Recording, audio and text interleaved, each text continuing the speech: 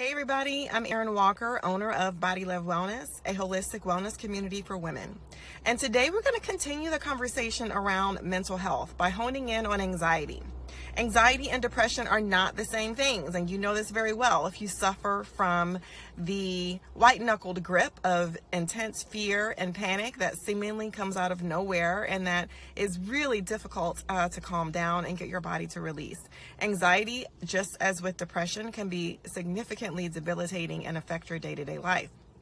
So let's talk a little bit about root causes, because if you go to your doctor and say you're feeling anxiety, oftentimes they will prescribe a prescription medication that may help you feel better in the short term, but really until you address the root of why you're experiencing the anxiety to begin with, you really are not going to feel consistently well over time.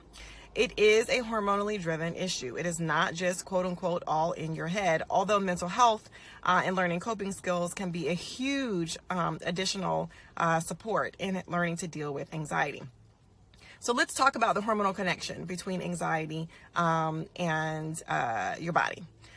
So one, stress is the number one driver of anxiety. We all have some sort of stressors in life, but chronic, significant, almost debilitating stress in many instances causes the body to pump out higher levels of cortisol or stress hormone. We've talked a lot about this. Now, let's think about how this then connects to what else is going on in the body when you have anxiety. Around day 14 of your menstrual cycle, your body starts to increase its production of a hormone called progesterone. It supports fertility, but it also gives the brain a sense of calm and well-being, which is why you tend to be a little calmer in the second half of your cycle. Now, if you are stressed out, your body is going to prioritize survival over fertility, which means it's going to pump out higher levels of cortisol and less progesterone.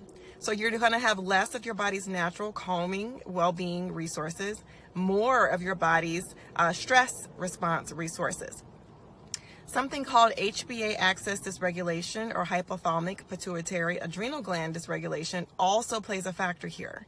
Your adrenals also produce progesterone for you, and your adrenals is where your cortisol or stress hormone comes from. And stress causes these three glands' communication to be disrupted, and they don't function the way that they normally should. So when you put all this together, we have natural lower progesterone, so natural body's defense to help you feel at ease is lower. We have higher cortisol, which is your body's stress response hormone, and this dysregulation causes your body to push out more of two neurotransmitters called norepinephrine or epinephrine, which basically tells your brain to freak out.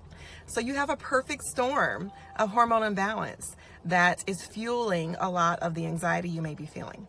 And this also doesn't address the other root cause factors that could be playing an issue, like gut health. Your body makes 80% of your body's serotonin is made in your gut.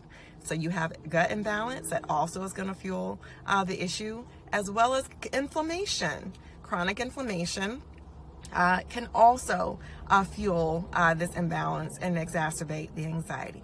So lots of factors at play here, but we're all about taking a root cause approach. So stick with me this week and I'll share what you can do to help your body boost its progesterone levels, help it flush out some of that excess cortisol, help heal your gut, and help reduce inflammation in the body to relieve anxiety naturally. Have a great week.